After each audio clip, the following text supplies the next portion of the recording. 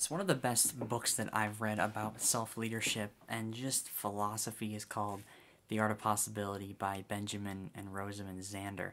And it's full of about a dozen or so practices. And there's one that's really stuck out to me regarding education because I've been thinking a lot about education. And it's called Giving the A. It's really between student and teacher. So grades are kind of diagnostic. They don't show learning fully. They only show comprehension and some maybe sort of just knowledge of the topic at hand. In this book, it talks about how a teacher's analogy is to remove barriers to learning in students, to try to get students to be able to learn things regarding the topic. And this practice of giving an A, of believing in potential of students, is the idea that you believe in somebody more than they believe in themselves. You grant them an A. You grant them the possibility and the growth that they can do that. It's sort of a possibility to live into and not an expectation they have to live up to. You're not expecting them to succeed. You're being open to that possibility of growing.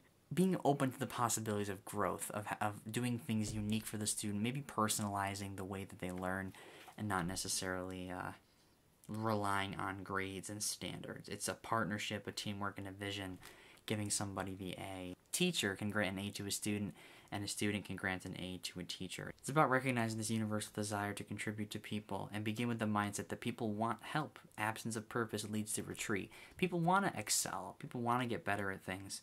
Maybe they just don't know it yet.